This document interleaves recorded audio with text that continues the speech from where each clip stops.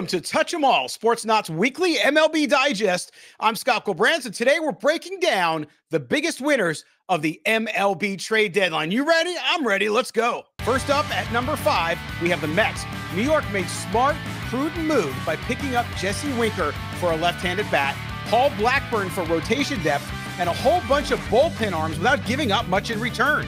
The Mets are quietly setting themselves up for a strong finish. What a turnaround. At number 4, it's the Mariners. Seattle, tied for first in the AL West, added Randy Arozarena and Justin Turner to bolster their offense.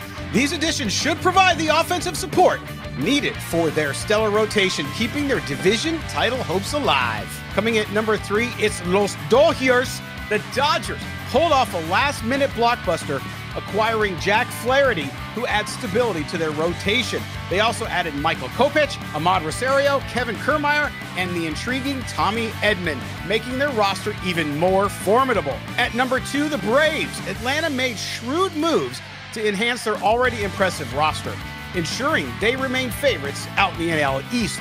With these strategic additions, the Braves are well equipped for a deep playoff run. Will they finally live up to those expectations? They've made all the right moves. And finally, the number 1 winner in our book of the MLB Trade Deadline, the Cardinals. St. Louis filled 3 glaring holes by adding Eric Fetty, Tommy Pham, and Sean Alexander. They managed to do this without giving much up, making their team a strong contender in that NL wildcard race where they're chasing the Padres. All right, so there you have it. The top 5 winners of the MLB Trade Deadline. The Mets made smart moves. The Mariners bolstered their offense. The Dodgers added depth. Imagine that.